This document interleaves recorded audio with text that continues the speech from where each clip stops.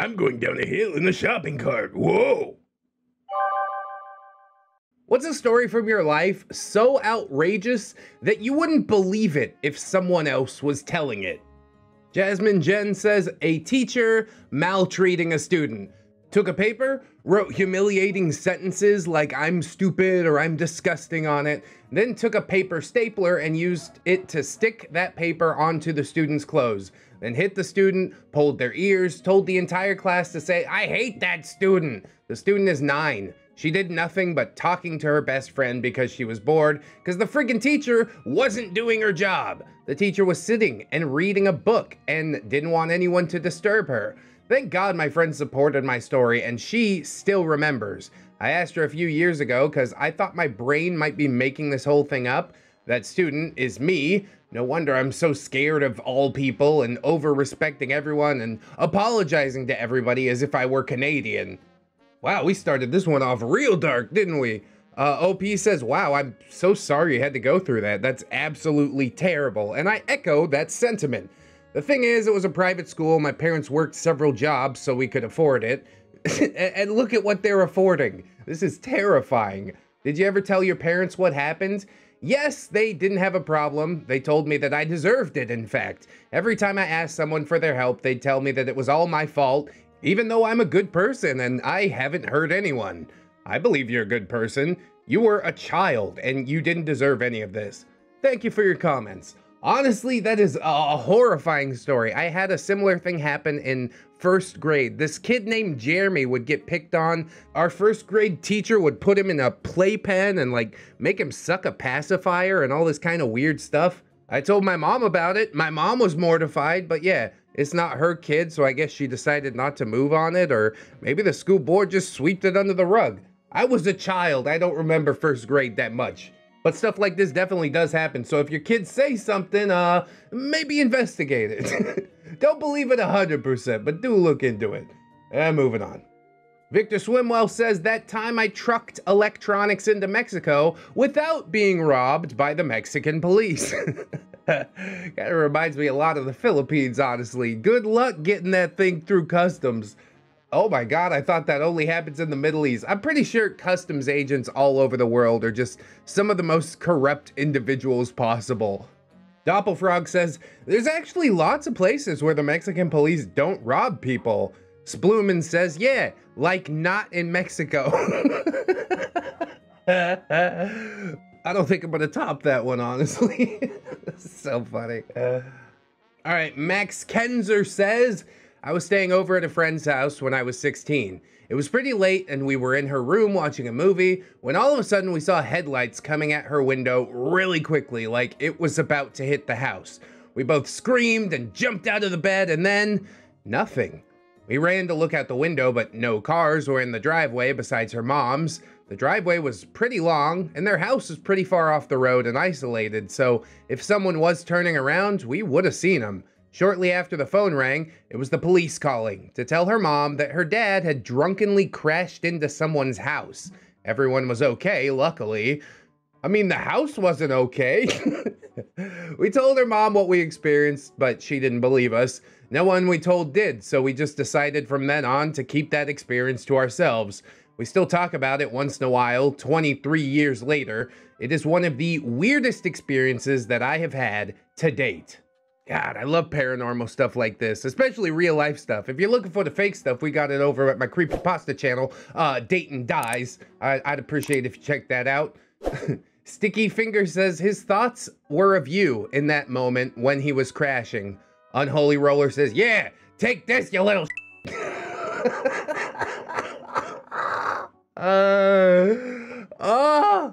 the comments section is pretty cool sometimes. You guys cracking me up today. Lord. Oh, this one will bring the mood down. Stonius123 says, we found a human finger in front of a dingo den at Uluru about 2 weeks before the Lindy Chamberlain case came to trial. And that case, absolutely tragic if you didn't know about it. Nimix TV says, I'm sorry, what? Which is a fair reaction. Stonius clarifies, yeah, they took statements and sifted through the cave, but didn't find anything else. The finger was the last knuckle of an adult digit, i.e. not Azaria, but the crown case rested on the idea that dingoes don't attack or eat humans, which has been since disproved since that incident on Fraser Island. Guy Fieri Stash wants to point out, the Lindy Chamberlain case is one of the saddest miscarriages of justice. Imagine having your infant daughter ripped from your life, then being convicted of killing her 2 years later and spending 3 years in jail for that, having your marriage fall apart, and being the center of a media frenzy while just trying to grieve for your lost daughter who was actually killed by a dingo. Horrible. And the fact that it almost became a pop culture joke. I always think naming the band in Buffy Dingoes Ate My Baby was particularly distasteful and callous. Poor Azaria and her poor mother and family. It is one of those weird pop culture things that's born from tragedy. I think laughter can be healing in a lot of cases, but there's also stuff like, consequences will never be the same, and I didn't understand the full context of that meme until looking into Jesse Slaughter and Davey Vanity and what happened there. I think most people are just so disconnected from the whole situation that they don't think of it as anything besides a ha-ha funny joke. But yes, people's lives were torn asunder. Though I don't think the people making those jokes are actually, considering the real world ramifications. They're just trying to make it funny. And if they know the full context and still want to make the joke, well, I suppose they'll have to answer for that with karma a little bit later on. Seriously, for passwords says, the entirety of my life. Really? The entirety of her life was so outrageous that nobody would believe it? Sounds like Party Demon. Whoa! I went to Subway, I bought extra cheese. I drank champagne out of a melon, dudes. Whoa! Okay, cool. That sounds super outrageous. You really, just couldn't make anything up? That's how non-creative? Alright, never mind. Whatever. Brush Novel 9003 said, I had 2 flat tires within an hour. Repaired the first one, fitted the spare, and drove away only to get a second puncture. If my driver told me about this, I would have a hard time believing this story. Well, this is what you get for driving through the rusty knife and screw factory, isn't it? I hope you learn to never take the same road again. And that's fair. I mean, the story is believable enough, but that's not really the tire's problems. It's just the road being a complete piece of crap. New Understanding says, how about that time I had to do an 8-ball to save a baby? Whoa, I have many others, but this is like a middle of the road one. Yeah, because your life is so extreme, bro. Dime Store Da Vinci says, I'm intrigued. I'd love to hear you elaborate. Do you think he came back to elaborate? No, of course he didn't. How disappointing. What is even the context for that? You're like, yeah, you gotta put all this up your nose or I'm gonna feed this baby to those dingoes over there. Dignified Fish says, the way my current employer is treating me after I suggested that I eventually wanted to start my own business, but would continue working for them until they retire in a couple of years. I've been made out to seem like the worst person alive, and my resignation letter is being handed in today. I mean, why did you think that that would go over well? That was a huge misplay on your part. I do find it hard to have that much sympathy. NY Werebear says, a friend of mine worked for a small business run by someone who was a good person, a bit of a control freak, but she always seemed nice. My friend had an opportunity arise that she couldn't pass up, so she handed in her notice. She didn't want to leave the owner high and dry, so she gave a full month's notice. I guess the owner took that personally because my friend was treated horribly and yelled at for about a week. By then, it was so bad she picked up her stuff and walked out and just never went back again. The owner called to apologize, but not love nor money would get my friend back through those doors. Sorry you're dealing with a similar thing, but as a life pro tip, if it really gets that bad, leave. Grab your stuff and just go. You don't owe them anything, and no matter what, you're already leaving on bad terms, which isn't really your fault. I definitely encourage the if it gets that bad, leave sentiment. However, loose lips sink ships, okay? Discretion is key. There's no reason to tell your employer, hey, I'm out of here, I'm gonna go start my own business. Just handing your letter and go do it. Sierra419 says, the joys of small business. I worked for a small family business that thought they were the Ford family. They thought their company was the best, that they were the best, and their family was the best. I didn't last for more than a couple years. The pay was completely terrible for the role that they expected me to wear a suit and a tie while making $35,000 a year. Yeah, some of those red flags from employers that we talked about in the last AskReddit, isn't it? Obviously, you're not the Ford family, or else you'd be doing better. But I guess confidence is key. Lenotype echoes my exact sentiment and says, why? Why would you tell them that? That's like a cam girl telling her audience that she has a boyfriend. Yeah, I'm sorry to say it, OP. You shot yourself in the foot. It's not that outrageous of a story that your employer... I mean, they shouldn't mistreat you, but if you're asking me whether or not I believe an employer can be vindictive, I 100% believe that. I have seen that. I've also been on the receiving end of it. When I told my last employer, hey, I'm leaving, I'm gonna go do video editing instead of this inventory management crap that doesn't pay well enough. And it didn't go well. Macria says, I have several of these outrageous tales, including getting evacuated from a town as scuds were fired. I was installing a machine in a factory. I had a Thai boxing match in a bar in Thailand. Delivered one of my own kids, got beat to a pulp and could have easily been killed, done one of the world's biggest bungee jumps, chased by a gunman, been in several riots and fights, almost fell out of a fairground ride, hanging on for dear life, chased by police for driving without my license and got away. I was 14 and borrowed a friend's scooter. Bruh, you had me up until that last one. You got away from the police on a scooter? I guess it could go places that the cars can't go. And your average cop is not gonna catch up to a kid on the scooter. Okay, I guess I buy that one too. Not recalling more now, but I know when I'm telling people some of these stories, I'd find it hard to believe from someone else. I'll edit in any more juicy ones I can think of a bit later. Edit. I didn't see it, but a party of us traveling found a dead body in Australia. Was it eaten by dingoes? We brought substances to various countries, small amounts, personal use, got filmed for Border Patrol NZ. And Kubus Venter says, have you ever tried, like, you know, just like chilling? This dude doesn't have an ounce of chill in his whole body. Stories like all of these make me super glad that I'm too paranoid to leave the house. Optimal Concept 143. My grandma pointed a knife in my face to intimidate me, which I instinctively responded to by grabbing the knife by the blade to try and take it from her. Even if I told people this, they would still think I'm lying. I don't even bother talking about my abuse in general anymore anyway, since it's not like it helps me to relive it and there's nothing that others can do, but still. Otherwise, Window replies, actually, reliving it is one of the main treatments for last trauma/PTSD. You go over it and over it repeatedly until you're bored of it, basically. I mean, that is a rather terrifying story. I had a mean grandma too, but really the meanest thing that she did was make tomato jello. And me and my brother thought it was cherry and we sat down to eat it, and she tricked us. She's like, now you have to eat all of it.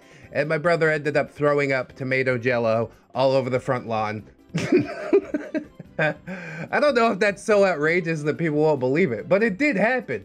Didn't cause me any lasting trauma, I don't think. Drew the Blue Duck says there were acres of forest behind my girlfriend's family farm, and we were driving a golf cart along the path beside it. All of a sudden, a 12-point buck crashed out of the woods right beside us and just ran alongside us for a good 100 meters before just disappearing back into the forest. It was the most majestic and surreal thing I've ever been a part of. I would just feel really lucky that he didn't decide to charge the golf cart.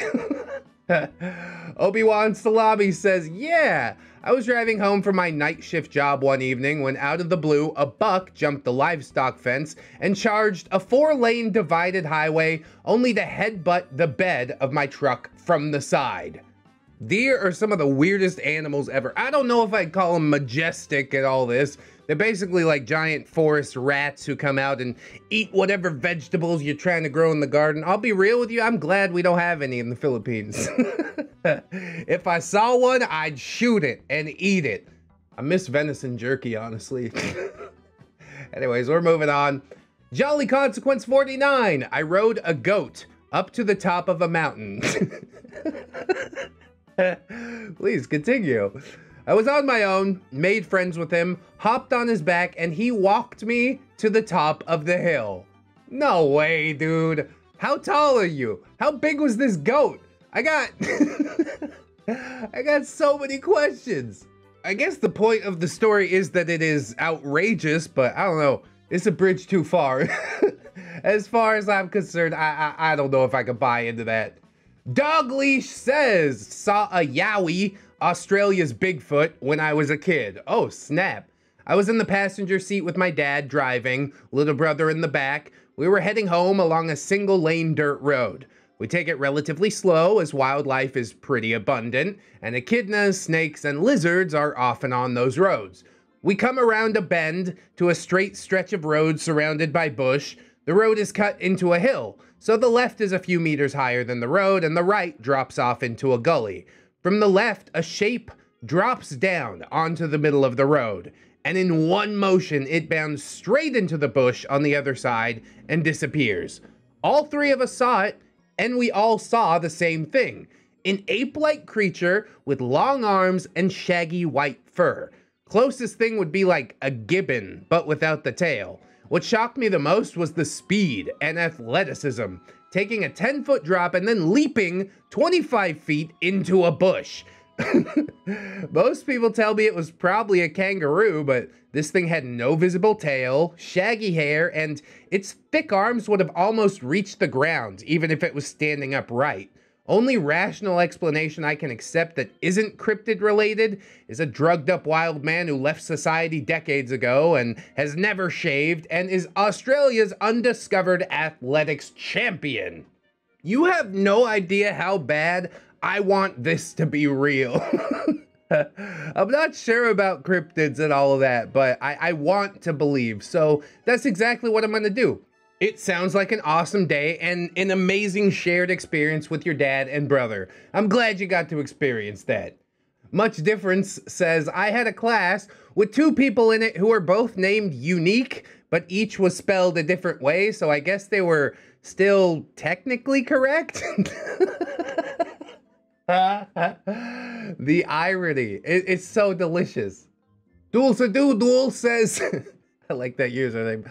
I was in the shower and I had soap on my feet. I slipped on a curve in the tub and went right through the glass shower screen, but didn't smash it.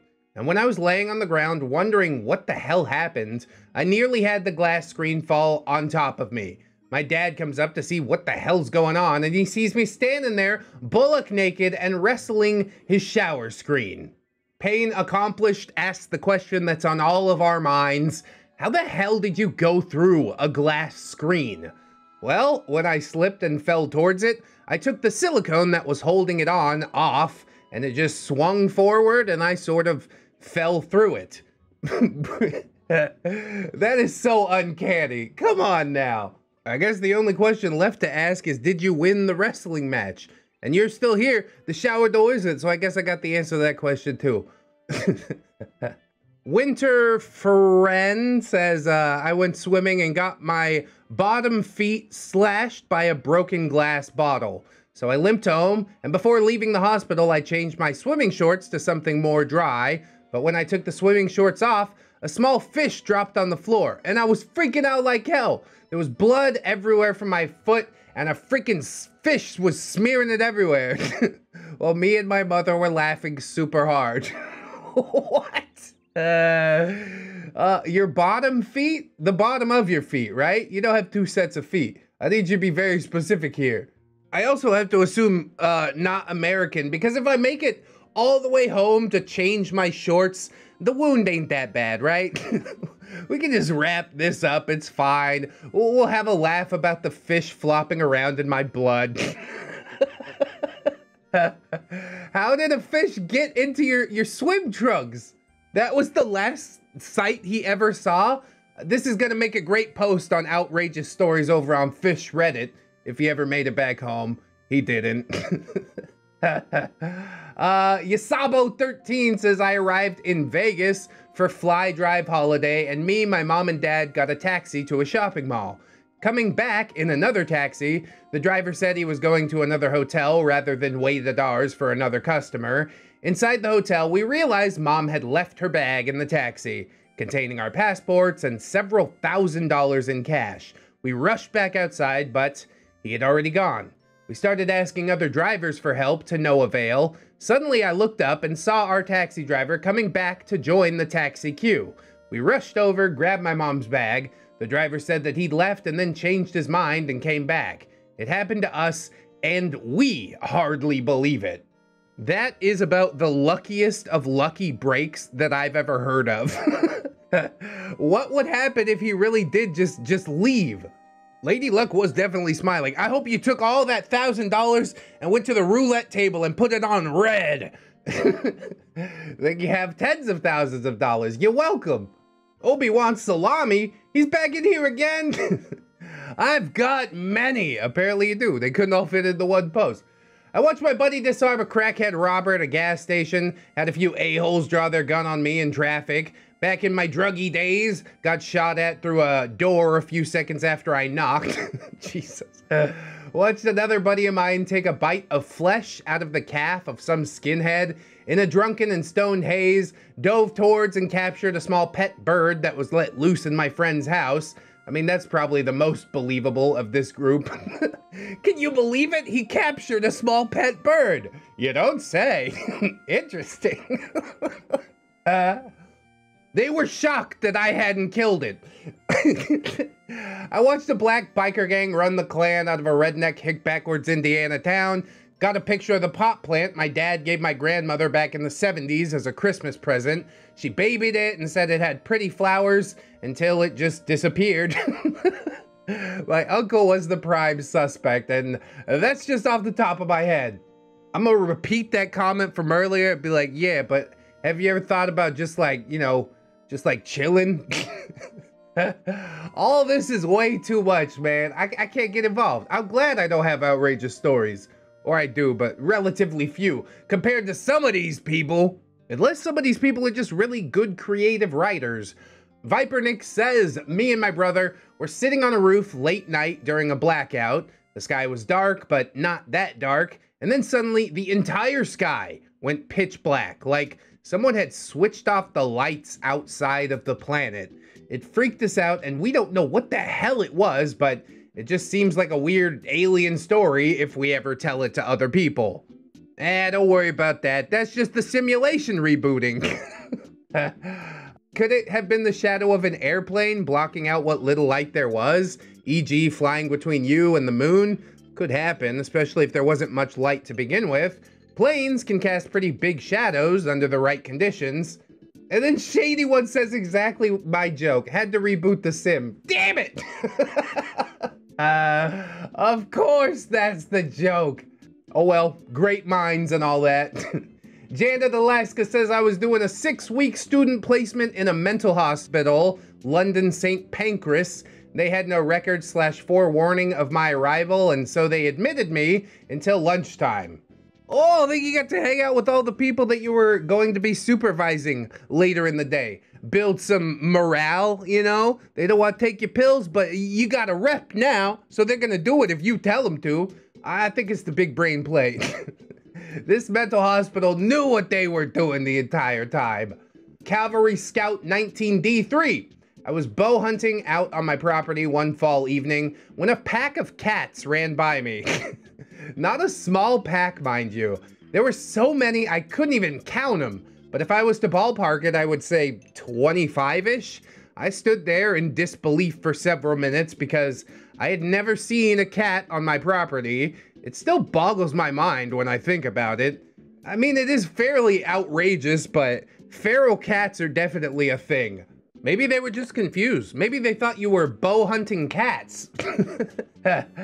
Let's see, somewhere a woman was hitting her breaking point and decided she was done dealing with dudes' crap. They could hear that happening and were being called to their new home. You hear that? Another crazy cat lady. Let's go eat all the tuna. That's really funny though. Bill Parker? When we were growing up, this one dude's mom stuffed a piñata thing with a bunch of fruit, and she must have left it out for a long time. Oh God, is she okay? Sound mentally? I don't think so. All I remember was her son smashing some transformer looking thing and it breaking open and fruit falling out and all of us being like, where's the candy? And then seeing random insects falling out along with the fruit and crawling and all the crap that fell all over the floor. Oh, and her son literally running away from the raining bugs and bananas. I remember that too. Dude, this is... what even is this story? I'm sorry, we have to section that dude's mom. I understand she's trying to help the kids eat healthy. Fresh fruit, it is much better than candy, but you can't just set the piñata there. Oh God, dude. What did you think was going to happen? Marishnu says, my grandfather was lost and presumably killed in the Bermuda Triangle. Wow, dude, that is pretty out there. If anyone's interested in the story, he was a pilot in the 1960s. The plane carrying him and 3 other people went down somewhere between Guyana and Florida. There are conspiracy theories involving the Cold War and his disappearance. My granny, who was left alone with 3 children, maintains that he simply ran away with another woman. The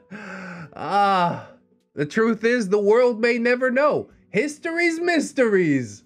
Spiffy says, I'm glad your grandma wasn't putting up with any of that conspiracy crap. Marishnu continues, the worst part is, she later on married another pilot, whose plane was also mysteriously lost in the Amazon jungle. Spiffy says, is your granny just really good at killing her husbands with conveniently dangerous jobs? Marishnu says maybe, but she must have just gotten tired of all that because she later married a ship captain named Delmar and they lived together happily for 30 years. Hey, third time's the charm, am I right? Once she gave up on all those bad boy pilots and found a nice guy ship captain, everything changed. Oh my God, you're killing me. It must be the uniform, right? It has to be the uniform that's doing this to Granny. She's like, I can't help myself. Cracking me up. All right, probably the last Ask Reddit rabbit hole for today. Well, there was this bear says, I hooked up with a vampire. We always find the good cringe, don't we? I was new to Tinder and this was my first opportunity to hook up with someone. Her profile said, boyfriend is away, looking for a fun night. She said she wanted to meet up for dinner at 9 p.m., but I messed up and I ate already, and I told her that. We decided to meet at this abandoned bar because she refused to go to, quote, cute girl bars. We then decided to get very drunk. During our conversation, this lady tells me that I don't have to worry about feeling ugly around her. No disrespect, but on the rating scale of 10, I'm at least like 4 numbers ahead of her. Yeah, solid 5. We go back to her place and do the deed. I passed out because it took quite a bit of alcohol to get to this point, and I wake up with this painful screaming coming from next to me. This lady's wrapped herself in at least 5 different blankets, and it looks like I'm sleeping next to a cocoon. I think we saw this in the Guitar Beard saga, didn't we? I ask what the issue is, and she tells me, she has to go pee. I said, go pee. She says, I can't. You cannot see me in the sunlight. What? About 10 to 15 minutes go by of me begging her to use the damn toilet, but she won't go. Finally, I get out of her apartment because this is the most awkward crap I've ever had to deal with. I thought the feeling was mutual, But then I was hounded with texts from her to meet up again. I joked with friends that she's a vampire, but the more I tell the story, the more I tend to believe it. I mean, after you already did the deed, who really cares if they see you in the sunlight? Like, you got the job already, you know? It's over. Just get up and go pee, and maybe he'll leave, and maybe he won't. And who really cares? Because we had fun last night, didn't we? Even though you're definitely 4 numbers behind me on this rating scale. How can you just say some stuff like that, OP? That's the most outrageous part of all. Just how much of a dog some dudes can be. He's like, yeah, she was about a 2 and a total pig, but I still stuck it to her. How about develop some standards? But I don't know. I guess this is what Tinder is for. I'm an old man. But I do hope you enjoyed this episode, friends. I talked a little more, but I hope that's okay. Don't forget to like, comment, subscribe. Let me know what you thought. Share the video around. That's a pretty big brain play. Follow me on all the things, TikTok, Twitch, Twitter, whatever. I'd like to thank my gorgeous, wonderful, beautiful, generous Patreon patrons and YouTube channel members. As always, tomorrow we'll read them out. Always remember, friends, that you are loved, you are worthy, you definitely deserve it, and I shall see you in the next one. So until then, friends, bye-bye.